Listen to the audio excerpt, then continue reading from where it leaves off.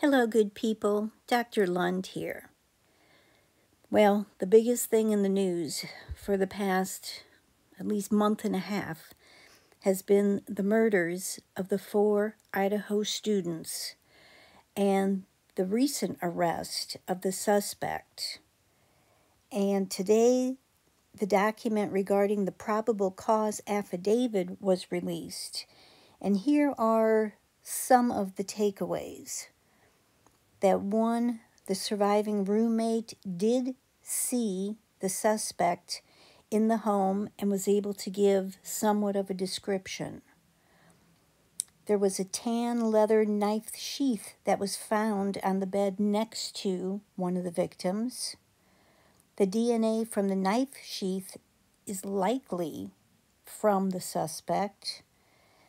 And videos show the sedan at the crime scene and at Washington State University, along with some cell phone pinging that looked like the suspect had been surveilling the home at least on 12 episodes prior to the murder.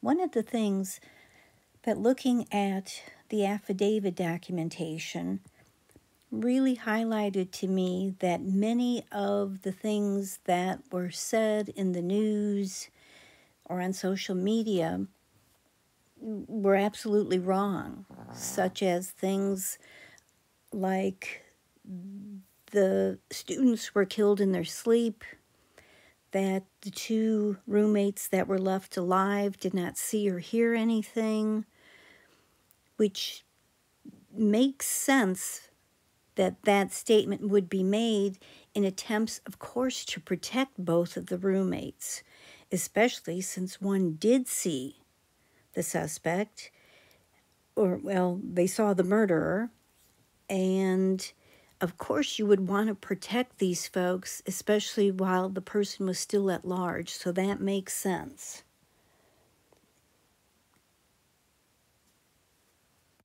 Again, from the documentation, some things that really haunt me was the fact that some of these victims were awake when this had happened, especially from the documentation regarding what the one roommate who was not harmed had reported, especially hearing that there was a statement said to Xana about telling her that it was going to be okay and that he was going to help her. That's very disturbing if in fact the murderer had had that conversation with her and then ultimately killed her. That is very haunting. In addition, the affidavit describes what the one roommate saw as, from the documentation, she described the murderer walking toward her. But it's not specific in that if he saw her, if they made eye contact, and when she talked about freezing and going into kind of that sort of mode, there's no specific description as far as was she in her room, was she out of her room. When she said he walked by her, did he walk by the room and not notice that she was peeking out of the door? So those things we don't know about. And of course, as many people have talked about, the time frames were different than what was described previously. It sounds like the murders had taken place at a later time, around 4 in the morning till around 4:20 in the morning.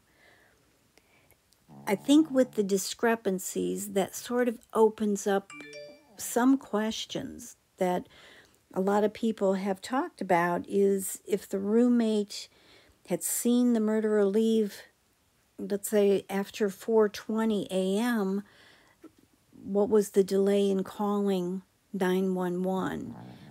And again, I don't know if we have all accurate information, and I suspect that we don't, and some of that, again, probably was for the protection of the survivors.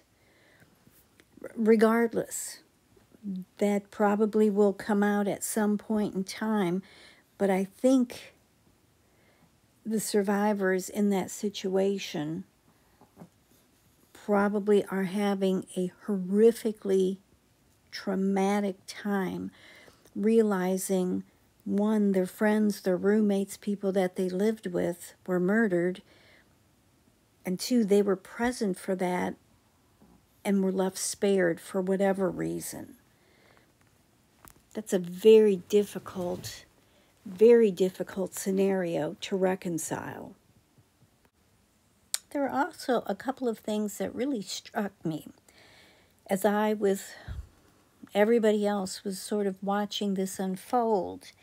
One was during the two stops in Indiana as the suspect was driving with his father. Unless I didn't hear it, I did not hear the officer ask for the registration of the car. I heard him ask for his ID, his driver's license, but I didn't hear him ask for the registration, nor did I see any movement of them go into where you usually keep it in your glove compartment of the car to pull your registration. And so not that I've been stopped a lot in my life, but I have on occasion, once or twice, and they always ask for your license and your registration. And so I just find that kind of odd, and maybe it's not, and maybe it is.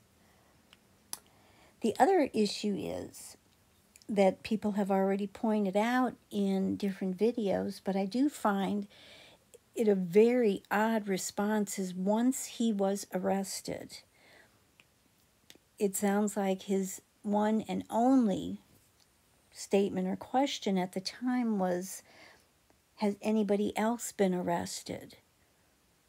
Which, whether that was a game or whether that was to see if there was validation that other people were involved in this, I just don't think an innocent person would have that response. If I was arrested for something I didn't do, I wouldn't be asking if somebody else was arrested as well too. I would be defending myself, claiming my innocence, asking for an attorney. That just seemed odd, an odd response.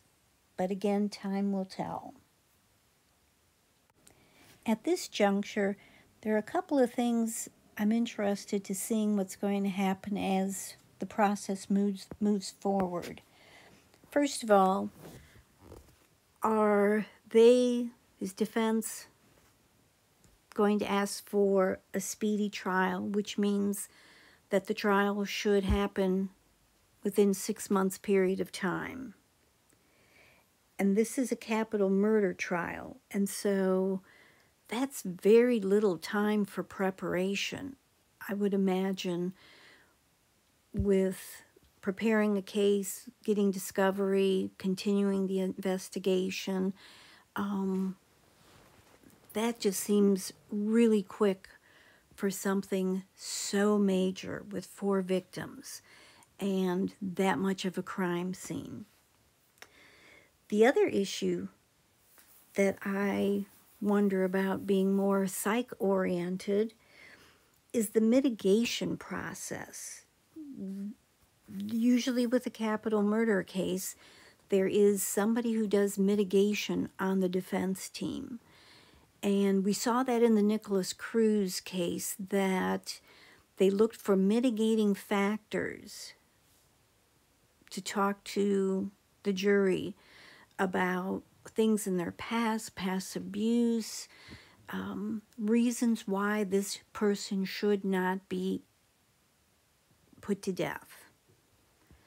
And so in order to get that information, the person doing the mitigation research and review has to spend a lot of time with family, understand the suspect's background, issues.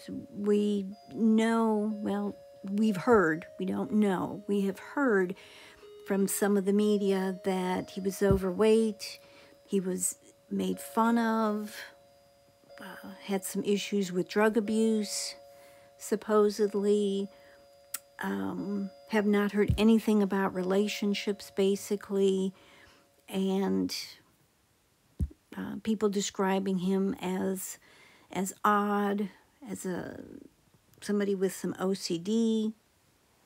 We don't know. We really don't know an awful lot about him, and that's why, again, looking at mitigating factors that would preclude him from being executed, to me, is a really important issue.